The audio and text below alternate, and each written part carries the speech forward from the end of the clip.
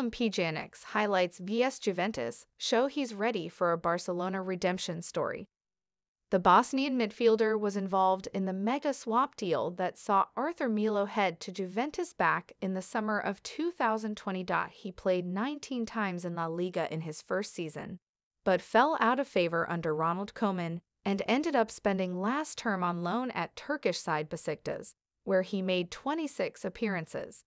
But just when Pjanic was becoming something of a forgotten man at the Nou Camp, he's returned to the Blaugrana for preseason.